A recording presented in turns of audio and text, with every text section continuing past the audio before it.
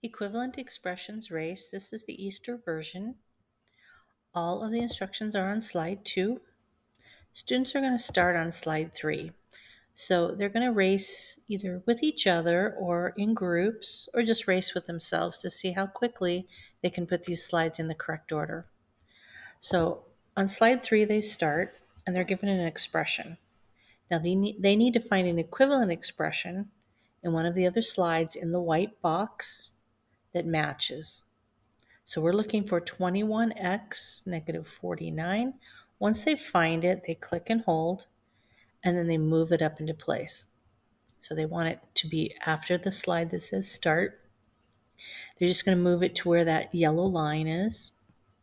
Now the slide that they just moved, they've got another expression. They need to find an equivalent expression. So this one they'd be looking for negative 2y, negative 11x.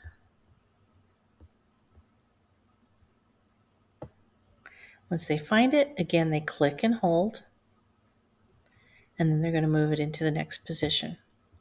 So they're going to keep doing this till they have all of the slides in order.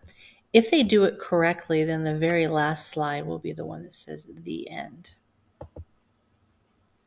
If students need a little more advanced version of this, you can look for the Advanced Equivalent Expressions race for Easter and for other holidays.